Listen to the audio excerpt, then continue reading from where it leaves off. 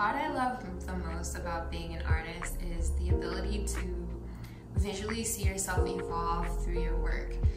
So since I was a young child, I've always loved art, and I've always loved to create these little picture books to work on. So in high school, I really discovered my love for painting, and I eventually went on to earn my master's in fine art, focusing entirely on painting. Sometimes I do miss the smell of the art supplies and the ink and the paint and the freshly primed canvases.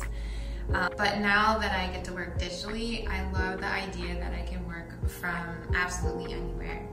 And because I like to work on projects at a quick pace, it's nice to have everything that I need, all the colors, all the textures, all the backgrounds, and everything that's all ready to go in one place. My studio space where I do all my creating is actually right here on my super cozy couch.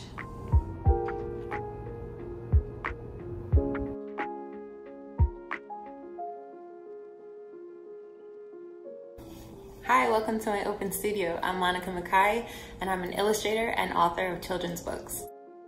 One of the most exciting parts for me as an illustrator is coming up with the first compositions for the book that I'm working on. I love to think of the emotions, the colors, the shapes, the movements that I really want to portray on the pages. As I'm sketching, I consider first what's most important for you to understand from the reader's point of view, and make sure that I get a lot of different visual elements in the sketches, like patterns, movements, big and small shapes, and then I create different rhythms and interesting dynamics between all of those elements. You brought me here to build your house, build your house, build your house. You brought me here, build your house and grow your garden fine. Rhiannon and Yo-Yo Ma's performance was actually the first time that I was introduced to her work and was blown away by her talent and the power of her lyrics, especially for Build a House. And it's not really every day that an artist gets to illustrate to music, which is a really unique and special opportunity, and something that I really enjoyed. It was so nice to get that additional inspiration from the music and how it was composed, and really sense the emotion behind the manuscript as I'm coming up with the images for the book.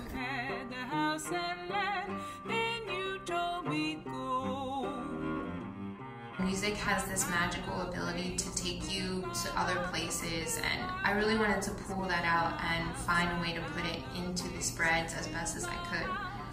So I listened to each section of the song first, and then I came up with this idea of this little family on a journey to create a home for themselves. I wanted to think about what would they see around them every day, what would they be wearing, and how would the book emotionally feel.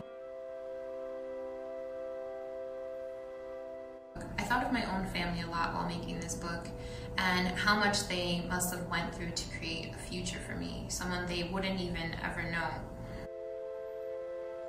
I remember when growing up, seeing the images of slavery in history books or in school, and finding it really hard to process that this experience and this part of history is directly related to my family members and my ancestors.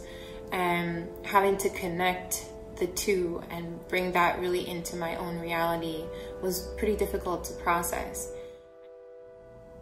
I thought about how to show the reality of that time, but also show that they weren't just slaves. That was not their identity. I wanted to show that they were people first, who had emotions, who experienced love, tenderness, moments of uplifting each other, and how they had to find ways to make it through by using whatever they had. And in this case, for this book, it was music. So when submitting my sketches for a project, I like to use a character design to show the art director how I want the book to feel. The character design shows my idea for the color palette and the extra visual elements. I wanted to show the emotional roller coaster of this family while also giving you an idea of the warmth that they also experience within their family life. On their journey to find a home, I looked for ways to show symbolically their level of hope. So I used the symbolism of the mother's water bucket, the little girl's cottonwood tree seedling, the mule, the instruments, all to convey their hope symbolically.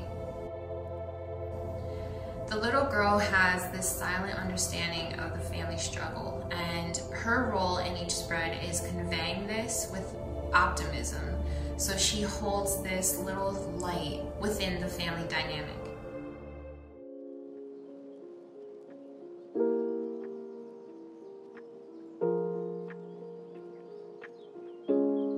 My top two favorite things to illustrate are people and plants. When I'm beginning a new project, that is the first thing that I focus on. That's the first thing that I put in, and the first thing that I like to color. Part of that is because I really love facial expressions and showing the energy they have on that spread.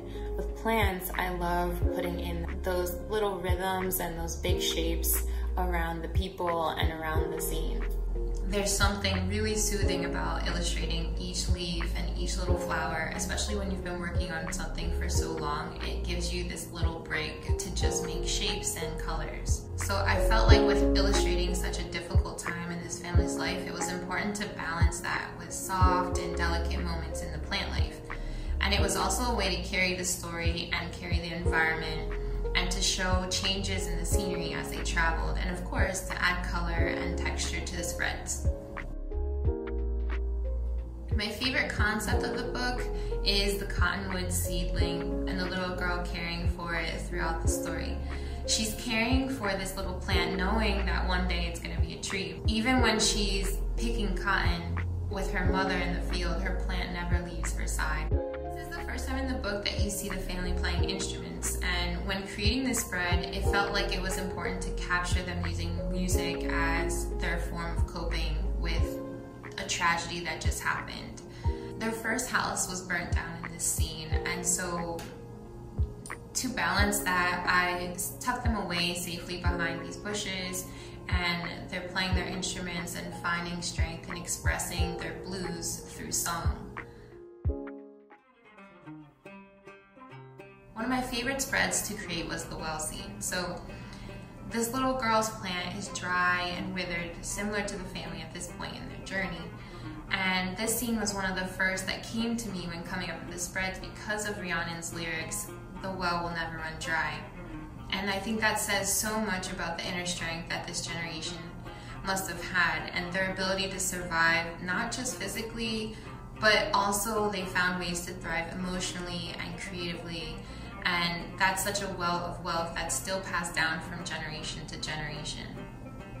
The well scene was really special to illustrate because I love the well as a symbol of the human heart, and especially the heart of ancestors and the generations to come from them, and how this will never run dry, how it's really a part of their lineage to have this abundance of hope and resiliency always available to them. When you spend so much time illustrating characters, you really do get so attached to their story, and it was definitely that for me with this family. It really felt like I was on this journey with them. Build a House, written by Grammy Award-winning artist Rhiannon Giddens, is being released this October by Candlewick Press, and I'm so happy you joined me here in my studio, and I hope you enjoy this beautiful story.